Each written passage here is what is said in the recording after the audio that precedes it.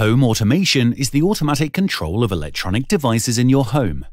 These devices are connected to the internet, which allows them to be controlled remotely. With home automation, devices can trigger one another, so you don't have to control them manually via an app or voice assistant. For example, you can put your lights on a schedule so that they turn off when you normally go to sleep, or you can have your thermostat turn the AC up about an hour before you return from work so you don't have to return to a stuffy house. How does home automation work?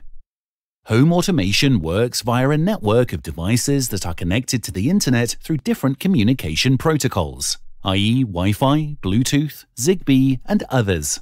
Through electronic interfaces, the devices can be managed remotely through controllers, either a voice assistant like Alexa or Google Assistant, or an app.